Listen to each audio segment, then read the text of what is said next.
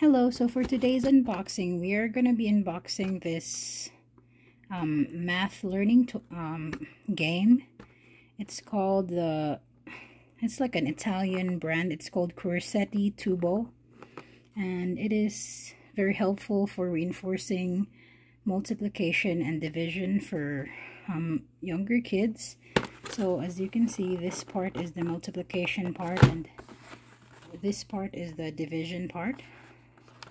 So I'm trying to look for like good ways for the kids to practice their multiplication and division to just master it. So I think this is a good tool. So let's open it up.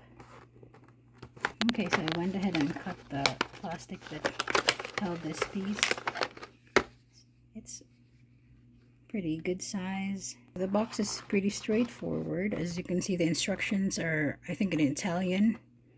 And it shows you how to like play the game. So we're just gonna experiment here.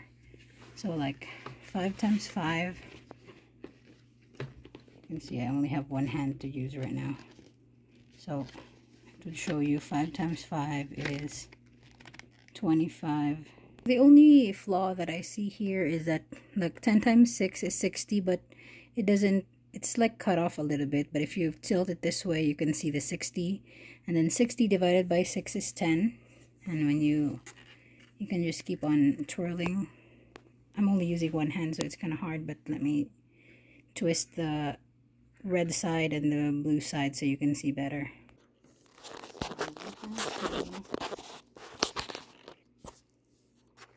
So as you can see, you can like twist this side. 21 divided by 6 is 2 times 6 is this way. So let's start. So this is the beginning, and then you can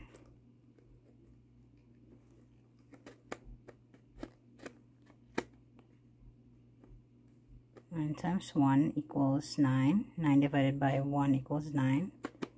Then do the 2. 9 times 2 is 18. 18 divided by 2 is 9. And let's see here. So if you move the blue, it moves the blue color. And if you move the red, like this, it moves the red color. So 8 divided by 8 is 1. So 3 times 8 is 24, which is kind of hard to see. So unfortunately, after checking out this item, I would have to return it because it's just like, it's hard to see the correct number. I think this is a defect, and I'm gonna try to get a replacement. As you can see, like 3 times 8 is 24, and you can barely see it. You would have to tilt it this way. That shouldn't be the case because, as you can see in the example, it should be in the center. So we're gonna try to get a replacement, but I still think this is a good item for learning multiplication and division.